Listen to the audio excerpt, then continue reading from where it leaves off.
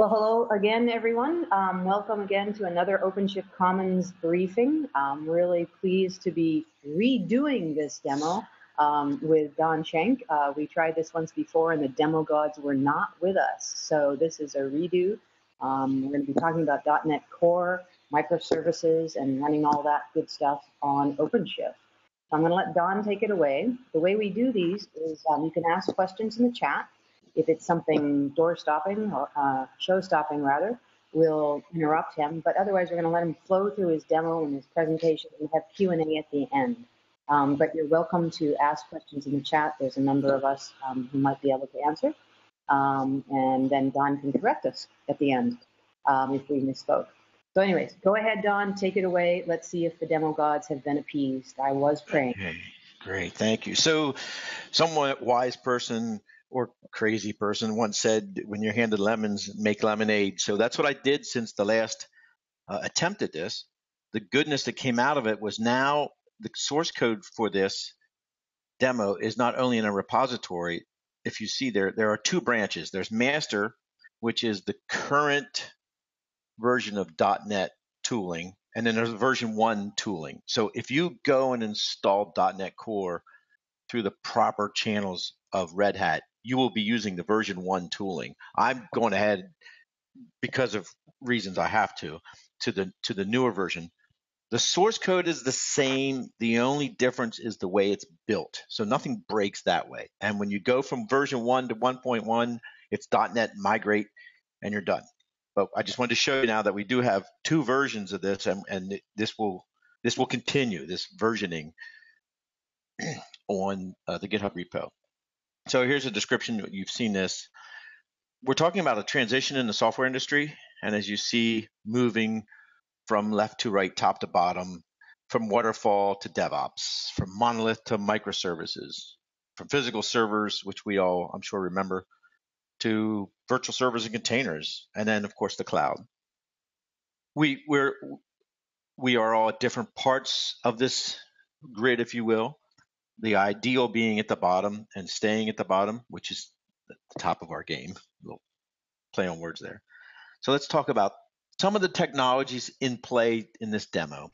Linux containers, Kubernetes, OpenShift. This is the buzzword slide, if you will. Zero downtime deployments, including blue, green, and canary. And then the circuit breaker pattern, which is of great value, not just for microservices, but this is something you can use today. So just some of the issues that we're dealing with and want to address. Deploying software just takes too long.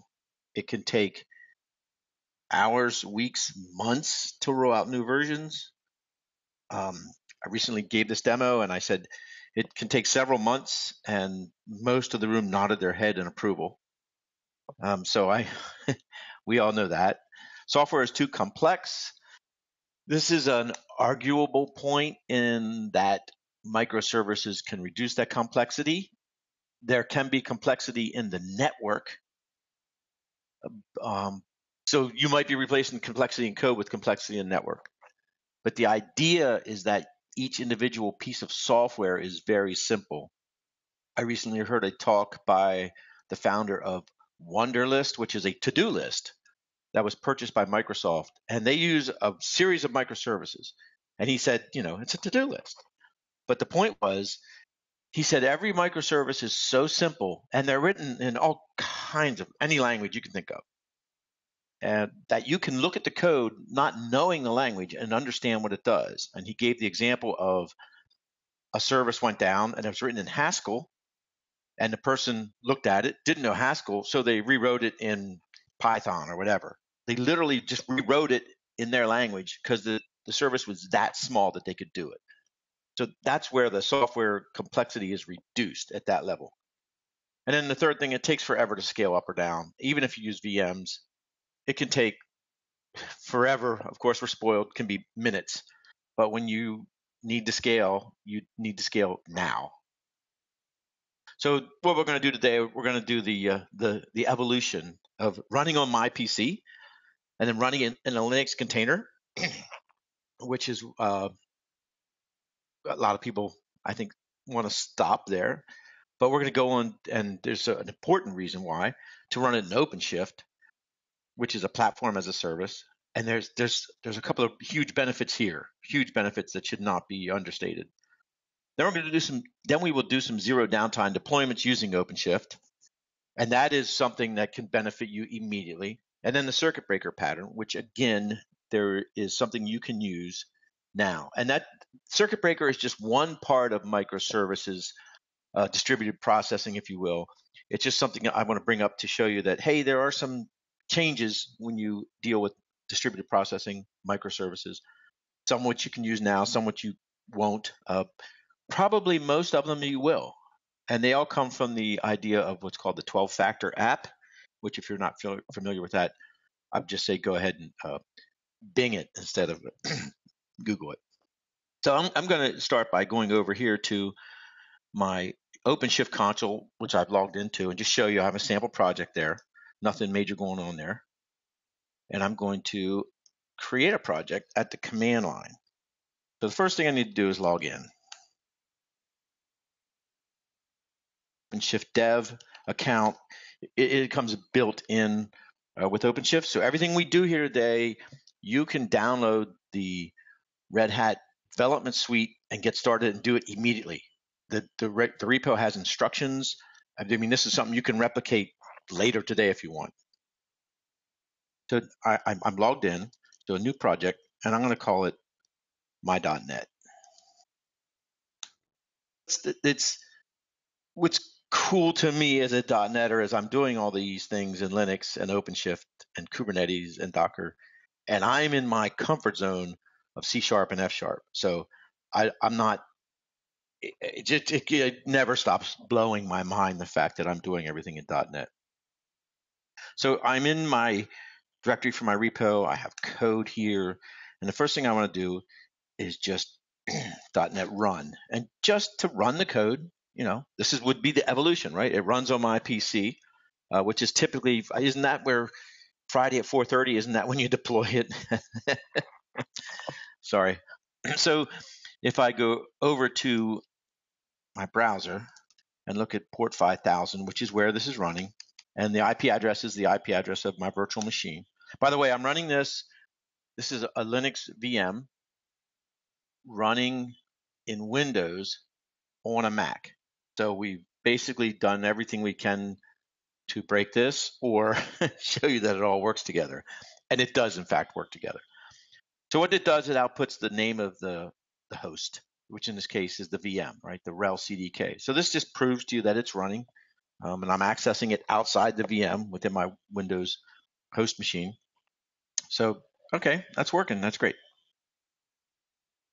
So let's take that and shut it down. Notice if you're new to .NET in Linux, you're not using IIS. You're running things from a command line. There's an HTTP server called Kestrel. It's very fast. It's not full featured. It's not outward facing. In other words, you want to put it behind Apache or Nginx. Microsoft, I've read and heard them say that they're working on improving that. But for now, you'll just run it behind, again, Apache or Nginx. And it works great, but it's command line. So there's a shift right there. Okay, so that's working. So the next thing we need to do is we need to do a build. And we're going to call it, we'll go .NET Hello.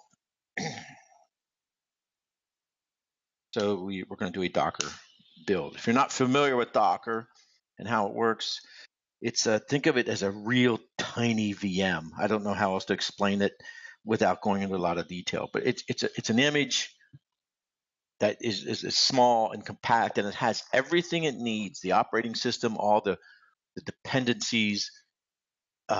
Basically, it's just ready to roll. It's just like if you had a server all configured and you pressed the button and it took off and ran. Which is interesting because when you go to how many people now in an enterprise environment could go to a server, whether it's physical or virtual, and say, I'm going to replicate this exactly 100%. That's a tough one. It shouldn't be, but it is. It's a fact, and we just need to understand that. So I've gone ahead and created it. The image. So if I do a list of images, you'll see it right up here at the top. So there's the Docker image. It's 287 megabytes. Now an image runs in and becomes a container. So that's the Docker run command. And so I have to, I'm running it detached. You can run it interactively, but we don't want to do that. It runs on port 5000. I'm going to give it a name because if you don't, it kind of funny. It assigns a name, and it's one of these things where it's adjective underscore person, like silly Einstein or something like that. So now it's running. You saw how quickly that started. I mean, just like that, you have this program running, and it's running in Docker. And if I do a Docker PS to show all the processes, I should see it up at the top. There it is. It's been up for 14 seconds. Another neat thing, if I do Docker logs, and then the .NET hello, and you can tab complete, I can see the logs. So if when I ran at the command line, you said, Control C to shut down. Now you just saw the logs that verify it's doing the same thing inside of Docker. So now I go over here to my website. And when I refresh this, I should get the same thing except for this. And let's see what happens. Refresh it, and there it is, 20B211. If you keep that in mind, because if you go back here to the command line, when I started it, to see the ID that came up, so it's putting like the first 10 or 12 characters when it outputs it. But so what I'm seeing here is that the container is functioning exactly the same way as it was from the command line. And the difference being the host name, which I want, right? That's part of my code to show you the name of the host. So now I have it running in Docker. Well, that's great. That's fine. It's running on port 5000. There's a couple of issues here, though. One of which is, what if I run another application on the same port and you would get a collision?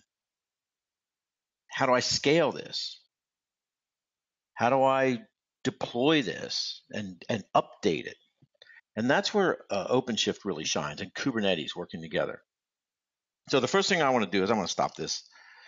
I know the name, so I can just stop it. And I'm going to remove it just for reasons of clogging up, taking space. So now I'm at a command line, and I'm ready to go and show you the power of OpenShift. So here's the project I created from the command line, reflected in my dashboard. And when I click on it, there's nothing there, which is understandable. Over here, I have a PowerShell window, and it will watch. Well, let me just show you what it does. So if I do a watch the OpenShift, you'll see that it basically does a curl command in PowerShell and then sleeps for a second. So if I let me fire that up, and I should see service not available because it's not. That's a bit of a problem, right? What you're seeing right there, because every time it does that, it's hitting the server. Of course, right now it's not a problem because it's just one of them.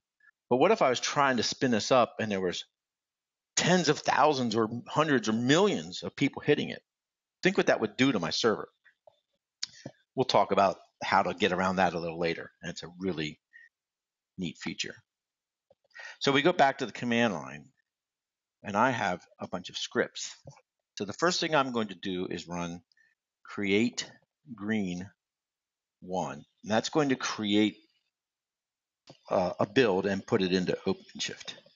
And what I'm doing here at this point is I'm going down here to show you what's called the blue-green deployment. Sorry about that. So basically a blue-green deployment, and it's not A/B testing. Blue-green deployment says, and it's just two colors arbitrarily picked by someone. If I'm running on green and I want to switch immediately to blue, or if I'm running on blue, I want to switch immediately to green. That is to say, you might have version 1 running, and you want the option to immediately go to version 2 with no downtime. And let's say something happens, you've tested it, you've done everything right, but somehow something falls through the cracks and version 2 isn't working right. You can immediately go back to version 1. That's the beauty of the blue-green deployment. And it's an all or nothing switch, which is important to know because a little later we'll talk about a partial switch. But this is the beauty of Kubernetes and OpenShift and containers all working together. So on my command line, I'm going to go ahead and run this. And when I go over to here, you're going to start to see some goodness. If I can get this to stay in the background, get my screen right, let me go over here and show you what the script looks like. It's only 4 lines of code, as you can see. So what it does, actually 3. It creates a build in OpenShift, which is it's a build configuration. Basically says this is what we're going to do. And in our case, it's a binary build. That's important to know because you can also build from source. You could have a merged pull request on GitHub, fire off a build. That's nice. Then we start the build, and there's an option here that says follow, and that just says show us what you're doing. And then we create a new app. At that point, we have .NET Hello app up and running, and here it is. We can see it. It's done. It's up and running. Now, there is an issue here, is that we cannot get to it. So I have to create a route, a URI, if you will. So I'm going to, in the parlance of OpenShift, expose the service, and I'm going to assign a host name. You don't have to, but I'm going to because I want to show the flexibility that you can do this. You don't have to go with what it assigns. And I'm going to assign it to the service .NET Hello. And before I mash enter here, up here in this corner, if you can see my cursor where it says create route, it's replaced with that quickly. And if I click on that, boom. So now I have version 1 of my application running in OpenShift. Now I'm where I want to be. You see the name of the host is reflected in .NET Hello -1 21F. And over here, my PowerShell application, it springs to life. It sees my application now running in OpenShift. One of the benefits you have of OpenShift and Kubernetes together right now is what's called service discovery. And that is, I don't need to know IP addresses. I don't have to write some kind of script to go and find it or assign them or what have you. I can write my code to look for the URI. Remember the host name I assigned? Well, that's in my PowerShell script. So when that comes available, everything comes to life. It's discovered. I don't have to do all these crazy things to find it. That's not a small thing. It really is not.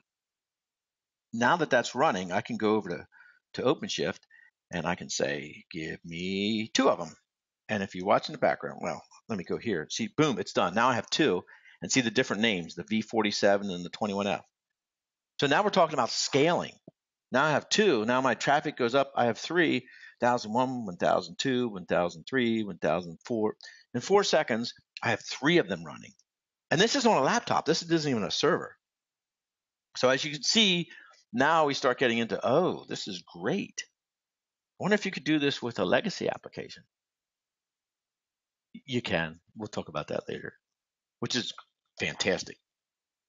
So now we have 3 pods. I'll scale it back to 1 just to save some CPU cycles. And it's my green application. Remember I ran create green. I'm gonna change my code here just to further the impact. I'm gonna go from green and go to blue. So now I've changed my source code, so I need to rebuild it. So I have a publish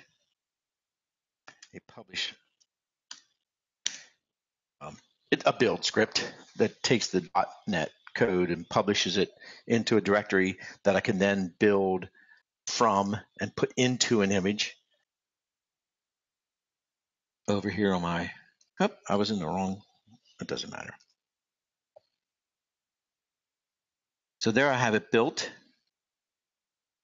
So now I can do let me show you.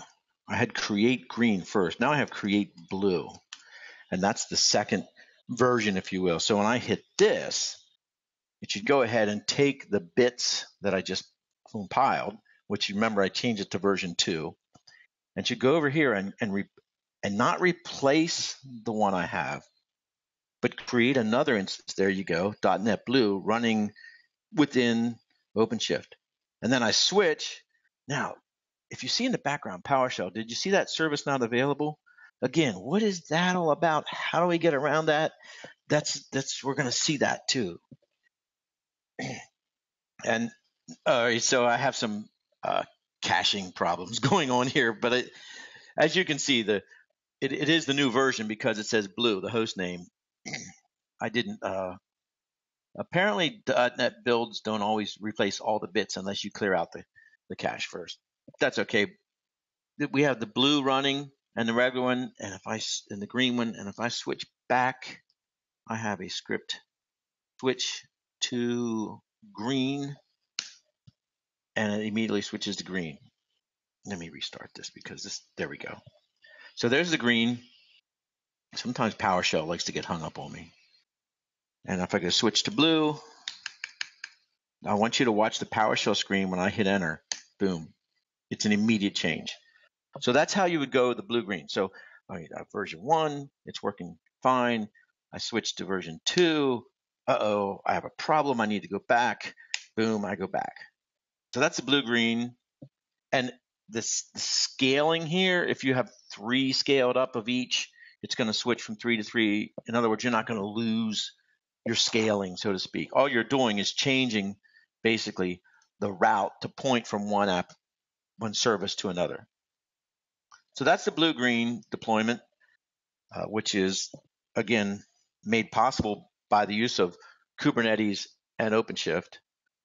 That's something that if you were just using Docker, that would be, I don't know how you would even do it without writing your own, basically. And it's also, if you're just deploying apps the old way, I don't even know how you would even come close to this, particularly the speed of it. So now let's talk about the canary deployment. This one's pretty neat because it's the canary in the coal mine, if you've ever heard that phrase, where you take a canary into a coal mine, and if any gas, carbon monoxide or natural gas, this is a public service announcement, natural gas has no odor, that's why they add it, right? But if they didn't think about that, how it's deadly. So the canary deployment says we're going to take the next version and we're going to deploy it to some of our users. We tested it. We know it works. But we all know everything always works, right? But somehow it doesn't. But let's say it does. Okay, well, we gave it to 25% of our users. Let's go to 50%. You just kind of slowly roll it out to some. And if anything goes wrong, you can back off quickly. And when things go right, you can move forward quickly.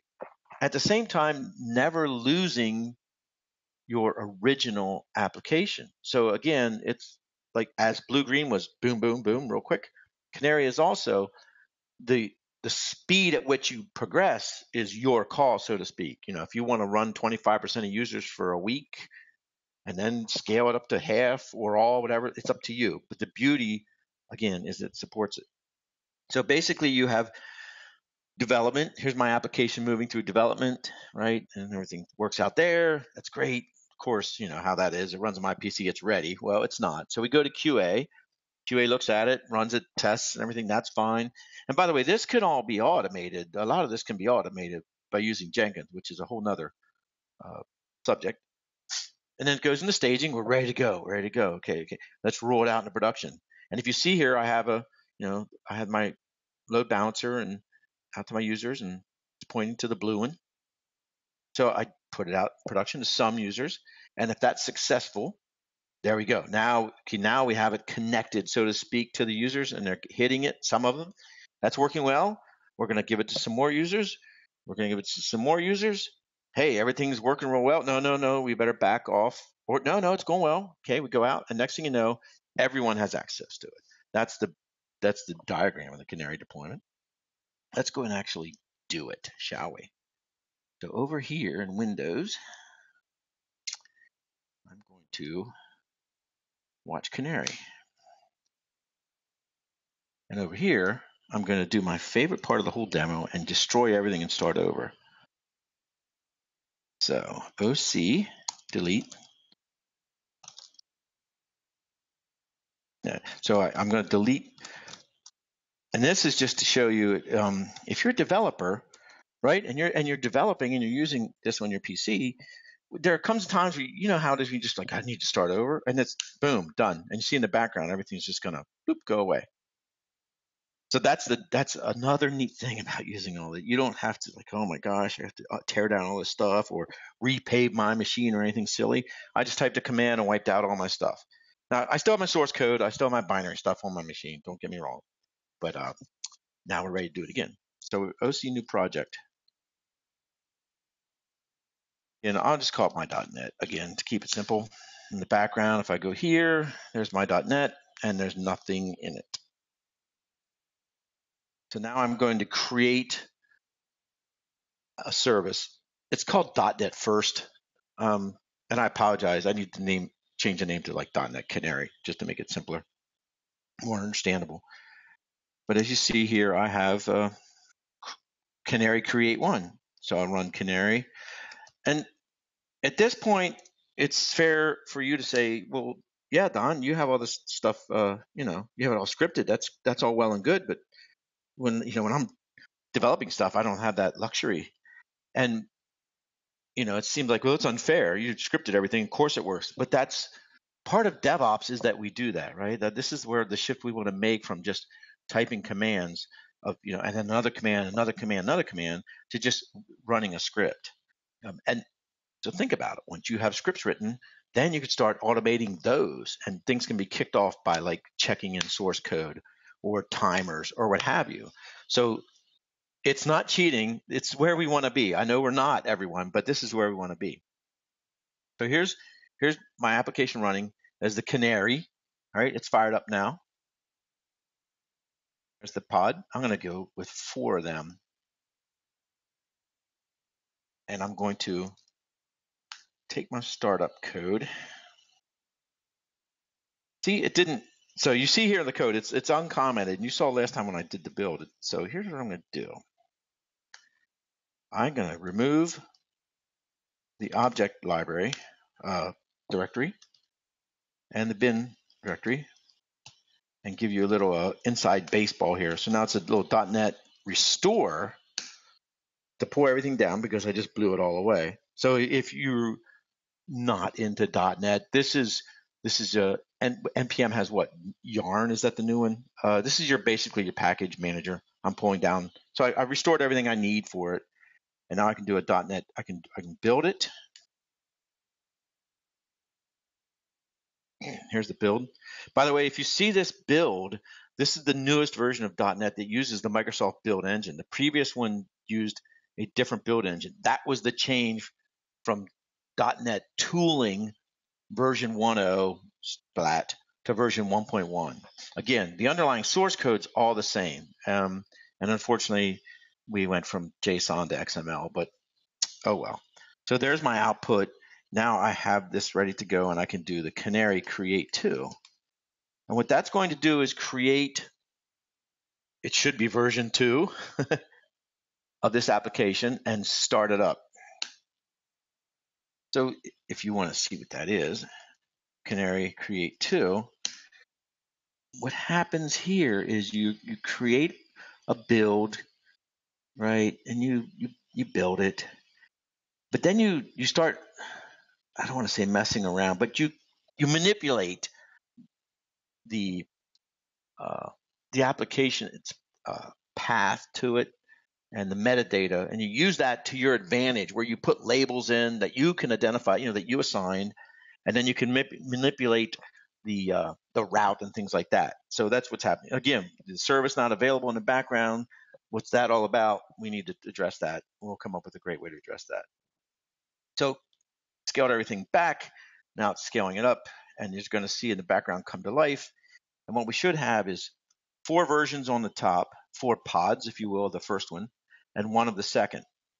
And once that goes to 4, I'm going to scale it back to 3 immediately.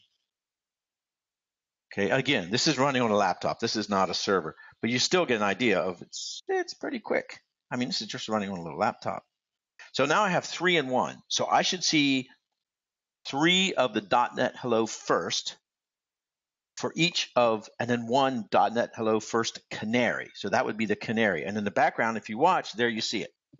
So now I'm in a position, and you see the version 2 and the version 1. Now I'm in a position where I can manipulate who gets it. Now, it's important to note that this isn't going to control who gets it. This just controls the scaling. But think about it. If you're 25% of your customers are hitting your website and you want to give it to 50%, you're probably going to adjust your scaling accordingly, right? I mean, that just makes sense. So I will scale this one up, and I'm going to wait for it to come up. And so I'll have a little overlap, which nobody's going to complain about that, right? And then I'm going to scale that one down. Now I should have a 50-50 mix. And as you see, first and canary. So now I have 50-50. And it just goes on like that, ad infinitum, so to speak. If I scale this to 4, and by the way, all the scaling you can do at the command line, or you can set thresholds and triggers to do it automatically. So you're not sitting here at a screen doing these things. And now I'm completely, the canary is flying through the coal mine, if you will. Everything's great. So that's the canary deployment made possible by OpenShift and Kubernetes and containers. This is something that would be really difficult otherwise. So now I'm going to talk about the circuit breaker pattern. Because remember we saw that, like, well, the service is down, and what's that all about? Well, this is one way to address that, and this is a best practice in distributed computing. So circuit breaker pattern is kind of like, electricity, right? Your circuit's closed and everything works, and then you spill water or you get water in your outside stuff, and it breaks the circuit. So here, it's the open, you're not even reaching the server. You can't reach it. And the closed one, the server is working. Now, the fact is, the closed one, in reality, the server could be working, but let's say really slow.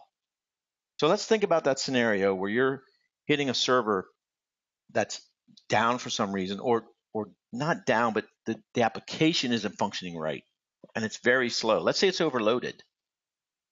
Well, if all your clients keep hitting it, it kind of defeats the purpose, right? You're saying this thing is overloaded, so let's just keep hammering it until we get what we want. And that's not really going to work. What you want to do is you want to back off and say, hey, let's give it a rest here.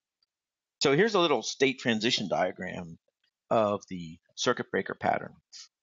So it sounds counterintuitive to me that closed and open, but closed is the good one, right? And open is the not great one. So when it's closed, you're reaching the server, everything is hunky-dory, everything's fine. But when it's closed and you have a failure, whether it can't reach the server or it times out, and that condition is defined by you in code. When you have a failure, the circuit goes to open. And then it stays open for a certain amount of time and or attempts. Again, these are all configurable by you. And as you see, when the wait time is reached, we go to half open, which says, all right, we think we're ready to try now. We're going to make one attempt to reach the server. And if we have success, we're like, okay, everything's fine, we're good. But if you don't have success, it fails and you go back to the open state until, again, your wait time. In this demo, I think I have 4 attempts for the failure and 8 seconds for the wait time. But the numbers aren't important. The concept is, and everything in the orange box, you are not even attempting to reach the server. You're not even attempting, which is great because now the server gets a rest, no pun intended.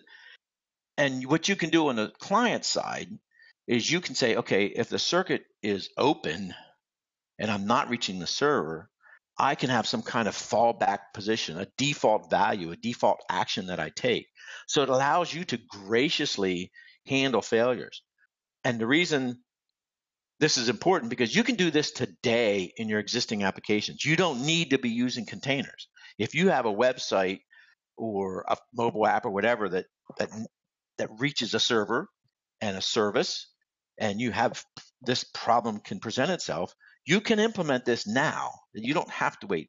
This is a best practice in distributed services. Think about it. If you have 200 microservices and they're all talking to each other, the last thing you want is 199 of them flying and the one holding them all up. That's what you want to avoid. That's what this is really all about.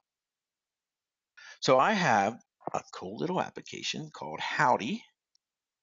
And so I don't know if you've noticed, but I have Howdy and Bonjour and Aloha. So what Howdy does is it runs a little website that just returns web service. It returns Howdy. And then I put some switches in it to slow it down and to speed it back up to mimic an overloaded server, and then to show how the circuit breaker pattern works. So Howdy is, I'm going to publish it. All right. And so that compiles it. And then I will do a Docker build and then run it.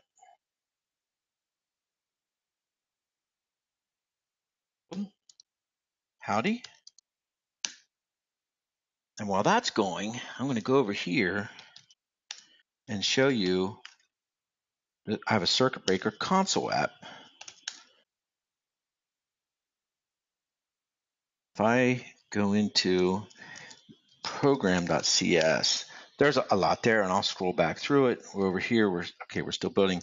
So this is the console app. It's not important that you see all the code and know everything that it's doing. Just notice that there's a timeout value of 200 milliseconds. Again, you would configure that, right? In fact, in 12-factor apps, that would probably be a setting that would come from an environment variable. That would be a best practice. You have 4 attempts rather before it breaks, and it stays open for 8 seconds. And then here's if it's breaking for the circuit, if it's logging okay, if it's half open, you can see some of that in the code. All these policies are set, and here's where it's calling Aloha. I remember earlier when I mentioned discovery. This is a perfect example of where you would benefit from that. I have to hard code this. Granted, I could do it from an environment variable, but I'm using an IP address and a port. You don't want to do that. You want to have a URI right here. That's where, again, the OpenShift. I'm not running this in OpenShift, but if I was, I could just put that here and I would never have to worry about it. So now I go back here. It's built, Docker run, and I'm going to run it. And it runs on 5,000 as we saw. And it's Howdy. I'm going to give it a name just because it makes life easier. And when I mash this, it should start running. Oh, what did I do? Oh, my fingers. So now it's running in Docker, and I should be able to go over here, and this is vestigial from before. And if I type greeting, I should get Howdy. Hey, there you go. So now I have it. There's a really interesting dynamic that goes on here just out of programmer curiosity.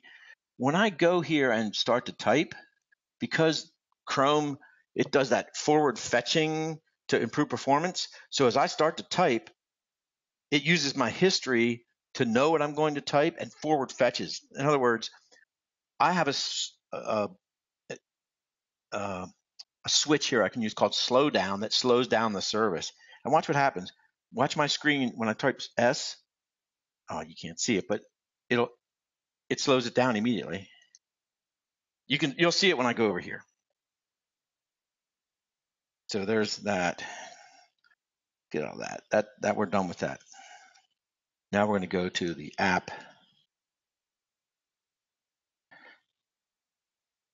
Circuit breaker app. This is where you'll see that. .NET run. Okay, so the console app is going to watch Howdy and on port 5000 and report back. Okay, so it timed out and it failed. I don't know why that's failing. The application is running. I do know why it's failing. What I did, the mistake that I made, and this is important, is I'm running Howdy in Docker, and I don't want to do that because remember I had the IP address of 10.1.2.2 in my code? That's not the IP address of my Docker container, is it? No, it's not. So if I Docker stop Howdy, so the point there is, again, without discovery, that's a perfect example of like, you can introduce problems and mistakes, and they happen. So I stopped Howdy, and if I do a .NET run from the command line, now my other one will come to life. And I apologize, my server is getting hammered. I should scale that back, or my PC rather. So there it is running, and now over here. Okay, so here you can see what's happening. It's getting the request, Howdy, and that's great. So now if I take that and slow it down, in the background, you'll see what will happen. Now it's failing, and it fails at times out, and then it goes into the circuit breaker, and that's where it's not even hitting the server. Now, I'm going to purposely speed it back up, but I'm going to do it right after it shuts down. It's going to do it. You're going to see it go to half. There it is. And now normal. No, go to normal. I want you to notice it doesn't immediately restore it in the background. I'm waiting for it to get the half open. It checks, it fails. Now,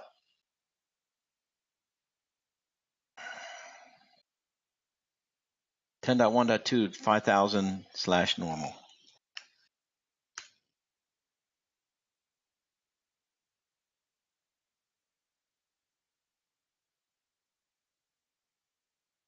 And something is happening with my, there we are. There's the greeting.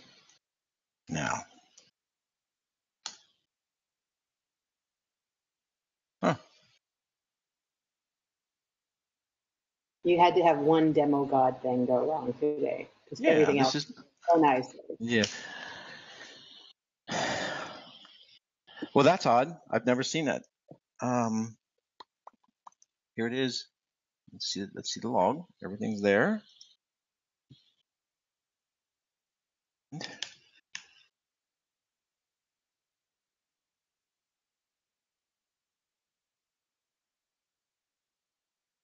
I can defeat the demo god by doing this. I can shut this down and remove the file slowdown. Oh, it's restarting. Remove the file slowdown, which is my little trick to get rid of slowdown, and then run it at normal speed. So finally, the circuit breaker closes. This is actually a great demo of it because this whole time it's not been hitting the server. And when that comes back up, I should start seeing the howdies. And there it is. There's that. Well, make a liar out of me. Unless the slowdown file is still there. No. Anyway, that's the theory of the circuit breaker. I've never had it fail on me, but obviously I've done something wrong, and I apologize for that.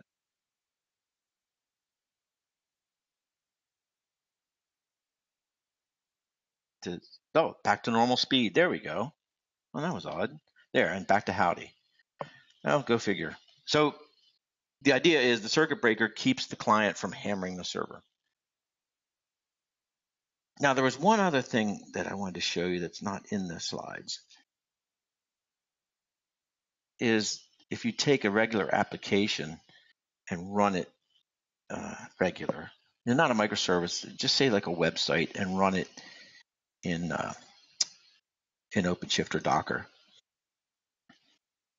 And so I'll go to my shared, and I have a .NET on Linux, and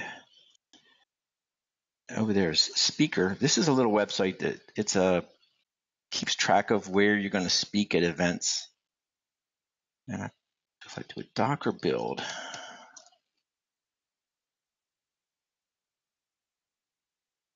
I should be able to build that. Yep, it's not published yet.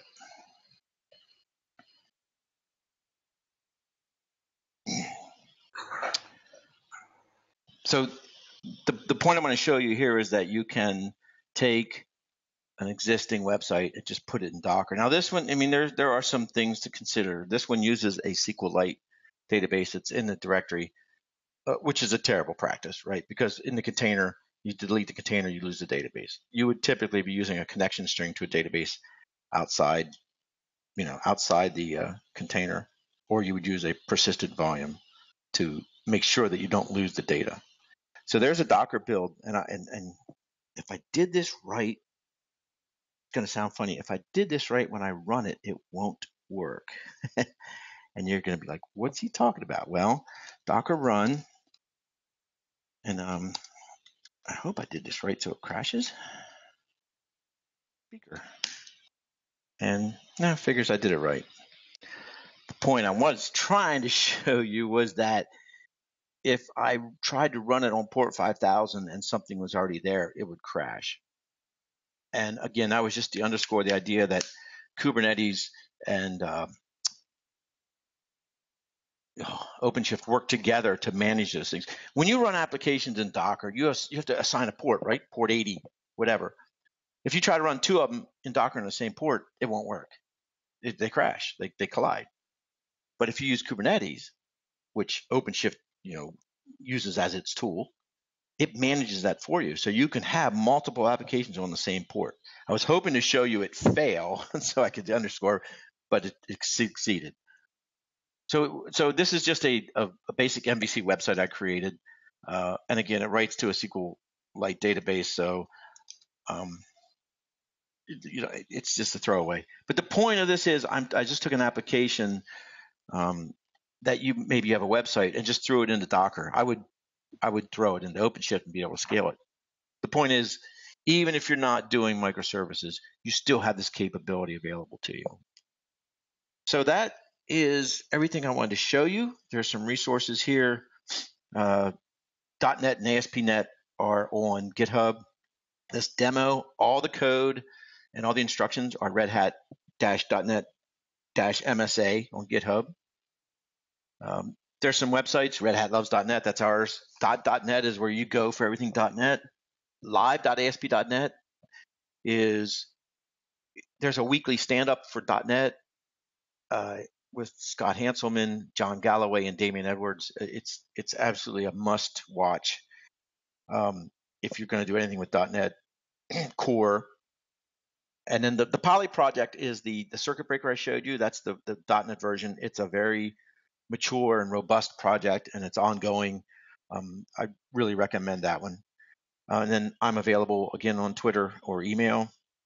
And I encourage you to get your own zero-cost Red Hat Enterprise Linux and/or development suite at this URL, and grab the GitHub repo for this presentation. And that's it for me. Do we have questions?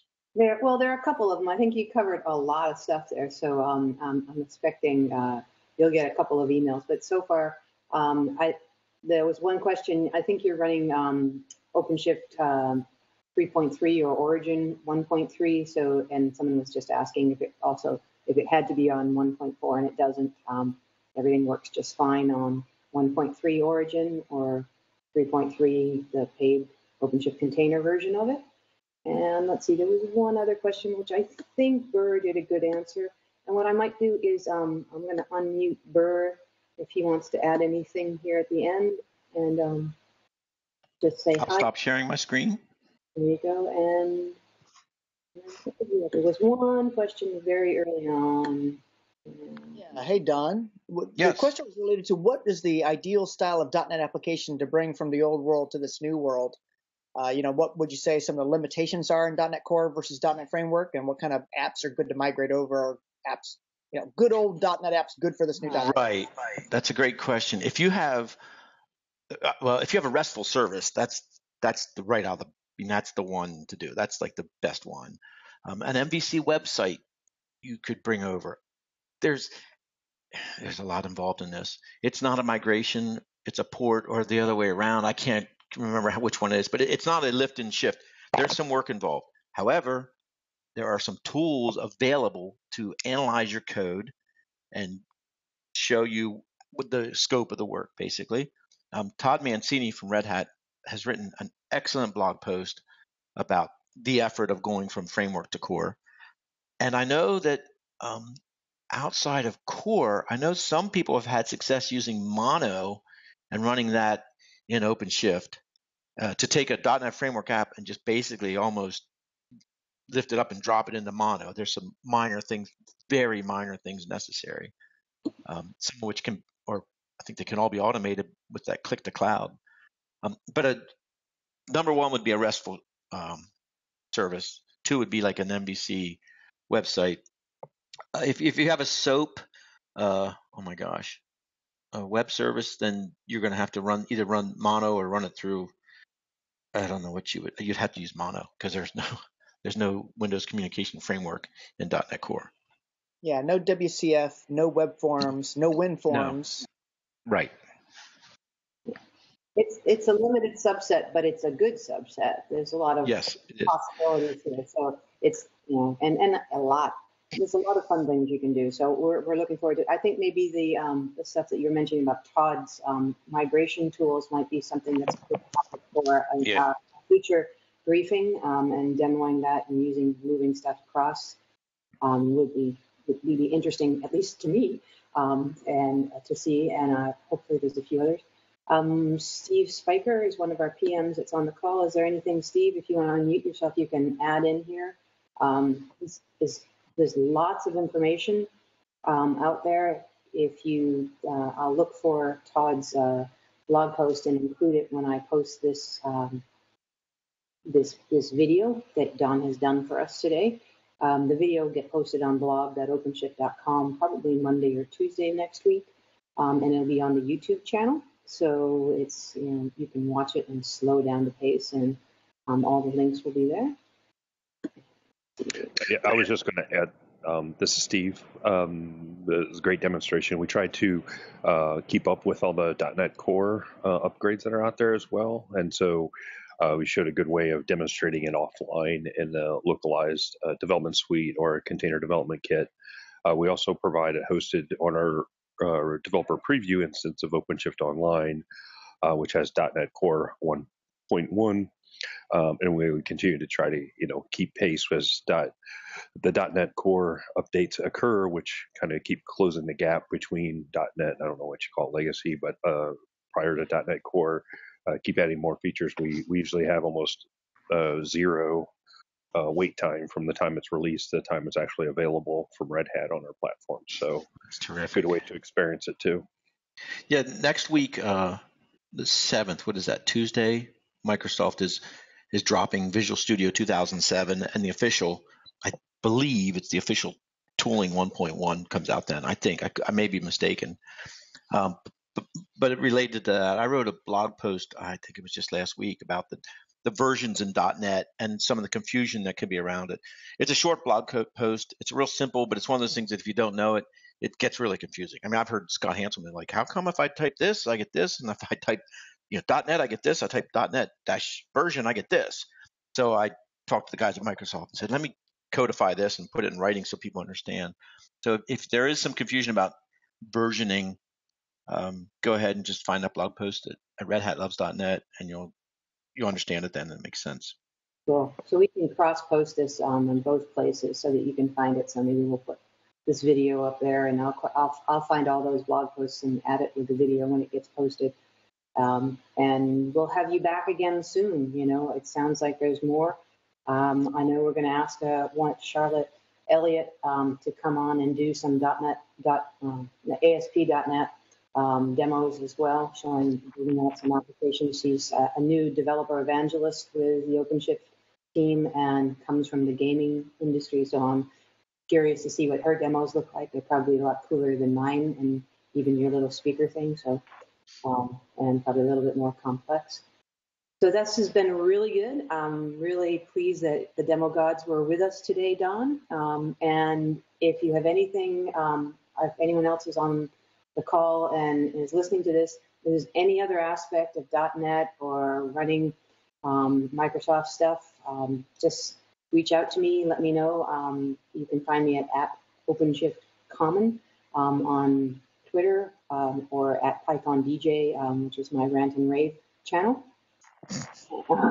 And also, if you're not on the OpenShift Commons mailing list yet, drop me a note at dmueller@redhat.com. That's DMUELLER@redhat.com, and you will get added to our mailing list, so you'll get announcements of all of these briefings and upcoming events.